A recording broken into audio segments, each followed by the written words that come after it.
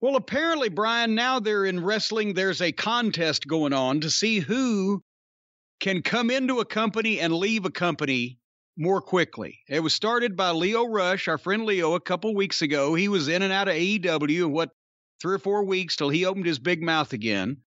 That's, I think, the quickest he's accomplished one of these, because he's done 2 or 3 in and outs over the last year or two, right? I think so, yeah. Both companies. Yeah. Then Shane McMahon says, hold my beer. I can be in and out in the same day. And at the Royal Rumble, that's what he goes in and out. So now the bar was raised even higher. Ladies and gentlemen, I'll have you know, it didn't even take a week. It was only, 3 days that somebody else did the in and out quicker, because they did the in and out. They were out without ever coming in. Brian Kendrick did the in and out in AEW, and his official out came before his official in. I think this is the record that's going to stand, right? Can you break this one? Not with the Iron Sheik and Marty Jannetty pretty much retired, no. And I got up on, I guess this was Wednesday morning because it was the day of Dynamite, turned on the Twitter machine, and instantly saw Brian Kendrick, who they had just announced 2 days previously was going to be on the show to begin with. Brian Kendrick used to be known as Spanky. For those of you, he was not in the Little Rascals comedies. It was a wrestling Spanky. They announced he was going to be on the show, and then Wednesday morning they announced he's been pulled from the show due to horribly, they used the word offensive and I think either disgusting, possibly repugnant comments that he has made that had come to light. And they have yanked him off the show, and somebody else will be in his place. And what in the French fried titty fuck could this guy have possibly said? And I'm trying to read, and one of the accounts, I think it was on PW Insider, because Mike and Dave, they're very nice, polite people. They don't like to use improper language. All I could get was that the comments were too disgusting and ridiculous to repeat here or whatever. I'm like, what the fuck did this guy say? Right? And then finally, I can't remember where it was, but I got a link. It was a video that he did almost 10 years ago, or maybe 10 years ago, with the crooked high spots. And if there was a link, but they had taken down the trailer for this shoot video that apparently these comments came from. When this shit hit the fan, they took the trailer down. So what the fuck still? What could this guy have said? And then, thankfully, somebody on the internet gives me a link to a review of the video that contains the comments and the controversial opinions that Brian Kendrick expressed. It wasn't just a video. No, you got it kind of wrong. It's been a number of things apparently he has said over the years that have gone under the radar to a lot of people like me, but it's not just an isolated incident and an isolated interview. Well, no, there are multiple remarks that have been circulating. Well, this review of this particular video has multiple remarks, and I don't know what he else could possibly have said. Maybe he said the same things in other places, but this pretty much covers everything that you could possibly ever say in this one video. And first of all, I've got a couple of questions before we come to review a few of these comments. Number one, did he not just leave a job with the WWE just like last week? Yeah, I mean, he was actually, if you want to talk about the quickest turnaround from one company to the other, he may be the winner on that, because usually there's a 90-day non-compete or there's some kind of holdup. They announced last week he was gone, and then almost immediately they announced he's going to be on Dynamite against Moxley. But he's been there in WWE for a while, and he's been there a couple of different times, right? I believe so, yes. So how the fuck was he in the WWE, the biggest wrestling promotion in the world, a publicly traded company that is wound up, to say the least, about their public image in most cases, and nobody gave a shit about any of this or even knew anything about it. But suddenly, he's announced for AEW, and instantly private detectives are on his trail. How the fuck how is this was done in this one particularly was done, I believe, in 2013. That's 9 years ago. How did that escape the background check that the WWE does? And also, I have not seen this video. I'm reading the recap of it. And I've got to hear from somebody that has seen the actual video. Was this delivered seriously? Did anyone take it seriously? Let me jump in again, because you keep harping on the video. There's more than one video, I believe. There's more than one series of interviews. It's not just one thing. Okay. And from everything I've seen or heard, he took it seriously.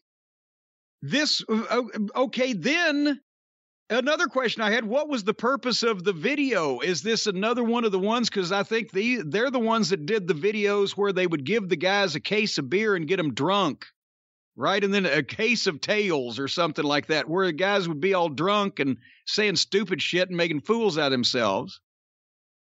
Was this something that Brian Kendrick was doing on purpose to wind people up for some reason, some outcome? No. Was this his version of the Dan Aykroyd talk back to me, killing puppies call-in show? No, there's killing puppies. I'm for it. Call me. There was no humor involved in this. There was no predetermined or pre-planned way of making this help his career. It was just blind ignorance on display. But no, because you can't tell me, as I'm going to mention some of these things, you can't tell me that either a normal, sane, rational human being would be saying this stuff and believing it and wanting people to believe it unless they were doing some goddamn bizarre cry for help or attention or some angle they were shooting that was supposed to lead to something. And you can't tell me that if this person was really saying this shit and really serious about what he was saying, that somebody would not have intervened and had him committed somewhere. You can't tell me that a functional human being could believe these things to be true and still have the cognizance to find their way home at night. I don't believe that this guy really believed this shit, because you would have to be the biggest mental case in the history of psychoanalysis to actually believe these things. I'm trying to find out what was his intention, what was the belief that he had somewhere in his little pea brain that this was somehow going to do something positive for him if he could get people to believe this gimmick. Nobody. Let's Jim, talk stop. about This isn't a gimmick. The guy's just a fucking idiot saying stupid shit. No, there's no gimmick. There's no deep thought into this. The guy is an idiot. Not an idiot. Who should be shunned. He is an idiot. Who had stupid thoughts. That you could not be a functional human being and believe these things. Nobody could legitimately believe these things to be true. Okay, first of all, the Illuminati. It's a families or a group of people who secretly control the world. 13 families keep interbreeding and are the ones in charge. The original goal was for people to be enslaved. But now that there's so many people in the world, the plan has changed to mass depopulation through vaccinations. The bull is a sign of the Illuminati. So one must consider the Rock's Brahma bull, Illuminati. You say naughty, I say naughty. So one must consider the Rock's Brahma bull's tattoo a sign that he is connected to the group. There's a Skull and Bones fraternity in Ivy League colleges. Both the Bushes were members. As part of the rituals, fathers would watch their sons masturbate in coffins. This is a training ground for the Illuminati. That's the plural of Illuminati. Hold on, there's so much here. 9/11, no, that was bullshit. An outside force caused the incident. It was a technology. Chemtrails were created by airplanes that triggered a HAARP-like, H-A-R-P, no, H-A-A-R-P, HAARP-like weather change to summon a controlled mini hurricane, and that was aimed at the towers. That is why papers flew out of the building unburned. Wait, this is what he said? This is the conspiracy theories that he is sharing in this video. Let's see. The Oklahoma City bombing was a government-organized false flag operation. Sandy Hook. I'm not even going to read specifics because I think anybody that fucking acts like Sandy Hook was a goddamn work when all those kids got shot ought to be beaten with a ball-peen hammer until their brains turn to jelly and have the remains fucking shot into space. But apparently Sandy Hook was a gimmick to cause civil war and supposed to help lead to our guns being removed. It should have, but since we're too fucking stupid, it didn't. But it did happen. Let's see, the HAARP is an Alaskan weather controlling device that uses microwaves and other such waves to alter weather patterns and mentally affect people. That may have been used to create a Japanese nuclear disaster. There's a cure that fights cancer and AIDS, but it's held down from widespread use. The moon may be a hollow space station for aliens. Hitler sent 10,000 troops to Antarctica to find the inner earth where superior beings lived. The Holocaust is overblown. The Red Cross stated it was only 250,000 Jews who were killed because the gas chambers were for delousing. The Russians killed 10 million Catholics during the same period, but we didn't hear about that. Young U.S. politicians are brought to parties and slipped drugs. Then they are posed with child prostitutes, and the CIA uses these pictures to blackmail the politicians. So now we know what happened with Matt Gaetz. JFK had his casket switched because somebody in JFK's own car shot him. Jimi Hendrix was murdered, as well as Tupac, because of the Illuminati fellows. Michael Jackson faked his death and went on Larry King portraying a fan of himself. Bigfoot should have left behind some bones by this point, so he was leery to believe in Bigfoot. But at least we know he's got some fucking sense and knows how to separate the gaga from the facts. Earth has had several forms of humanoids that have lived here over the centuries. Humans and reptilians lived side by side on Earth. After the final Battle of Atlantis, some reptilians escaped into a mountain. He actually once went to a mountain range to search for the entrance to their lair. Area 51's alien evidence, Brian, has been shipped to Ohio. Have you heard about this? No. All the alien evidence from Area 51 has been shipped over to Ohio. Al Snow's in charge of it now. Speaking of anti-Semites. Well, he books like an alien. Is Al against the Jewish folks? Oh, apparently Al thinks it's really funny to throw the word around. That's what I've heard from several people. Al thinks that's just a funny thing. Al's another one. Goodbye. Go live in the dirtbag part of the business. Well, we're back over here with Kendrick now, though. The Denver airport. Do you know about this? I have no idea about the Denver airport, no. The Denver airport, on a massive piece of land, some roads lead to underground restricted areas. Bizarre paintings hang in the halls of the airport, and Mr. Kendrick assumes that due to earthquakes and flooding being a minimal concern out there, that Denver is going to be the choice for the new capital of the United States. That's why they're making all those preparations there, because zombies are being used more and more in mass media to prepare us for a possible zombie virus that might be developed. Vampires are probably not real. And Frankenstein is probably not possible to create, since a soul is needed to run the system. However, the moon landing is a work. It was disinformation to win the space race with Russia. Stanley Kubrick was in charge of faking the moon landing. That's why he dropped hints about it in The Shining. And also, our phones are tagged with trackers, and the new video games have monitors that will do head counts and relay information back to the government, and we should stop paying our taxes.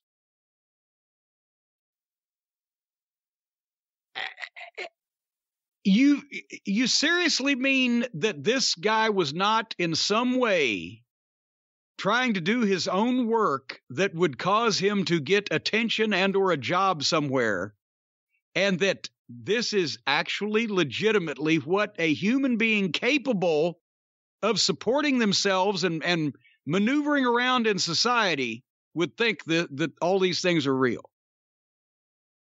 I think he's full of shit. He was working, and then he came out and said, these aren't my views and are never my views. Were never my views, and I'll have to live with these words for the rest of my life. Well, you think? Why'd you say them to begin with? Stop saying he was working. He wasn't working anyone. That is the wrong way to look at this. This is an ignorant guy who's completely unintelligent, who had a lot of ignorant, unintelligent thoughts, and he had no problem saying them. There's no work. There's no work or higher intelligence saying I'm going to come up with this plan to boost my career with this. This is just ignorance on display without any provocation or reason. Then in that case, somebody needs to gather up Brian Kendrick and take him to a rubber room at the Puzzle Factory. You know, the sad thing is he's not the only one in wrestling with stupid thoughts like these. There's a lot of other guys out there, and sometimes they get exposed because they go on social media or they do an interview. You don't really see the, as they used to be called, shoot interviews like you used to anymore, so you don't get to see guys being drunk and making fools of themselves. Or their wife goes to the insurrection when they try to overthrow the U.S. government, something like that. But no, none of these people have espoused this many batshit crazy, stupid things that could not possibly happen in a million years in any universe. I think he was trying to come up with some kind of goddamn gimmick to make himself marketable, get himself attention. I'm not saying he's smart. You know what would be really marketable? A Holocaust denier. Yeah, well, I'm just, in some way to get himself attention, because no human being is this fucking stupid. Well, we found out someone is this stupid. And it's Brian Kendrick, who is now the unemployable Brian Kendrick. Congratulations, buddy. From one Jew to an anti-Semite, congratulations. You're a dope, and everyone knows it. And there's others of you in wrestling, and we're coming for you. I think he's already out of wrestling. He's been out of wrestling. He's been with the WWE. But,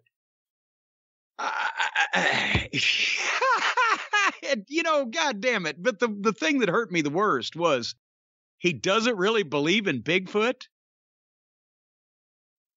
You would think that would be the one thing he believed in, considering all the other stupid shit he believes in. Of all the things, that one I would have given him, okay, there might be the Bigfoot. The Bigfoot may be around. The one that anybody might say, okay, well, I can give him that one. No, he's not in with. But Jackie secretly shot JFK. I knew they shouldn't have let her right next to him.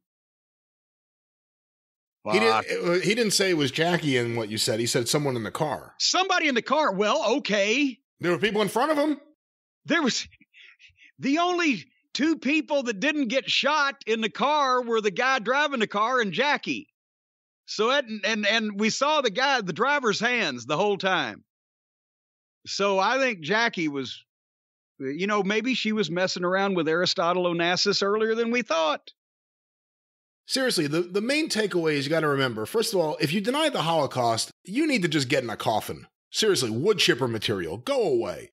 But secondly, there are some really smart, intelligent, decent people in the world of professional wrestling, and then there are some complete idiots. And you have to accept just because someone's on TV doesn't mean they have a brain. There are a lot of really, really stupid people out there, especially around the world of professional wrestling. And when they tell you how stupid they are, believe them.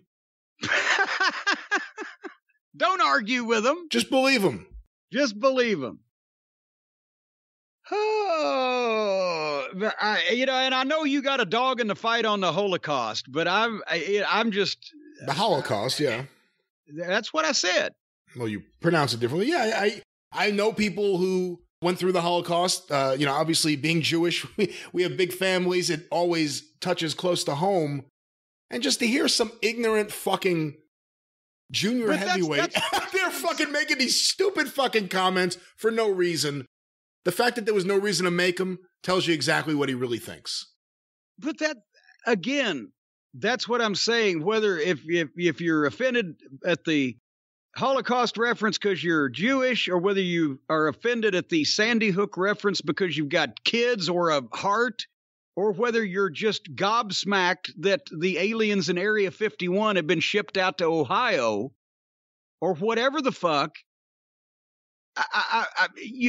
if you told somebody sit down and write down all the stupid things that you could ever say to offend or just gobsmack someone on purpose, you wouldn't be able to come up with a list this good. So I don't know what this guy's mental problem is, but I know he doesn't believe these things. He's just a fucking idiot. Because nobody could believe these things.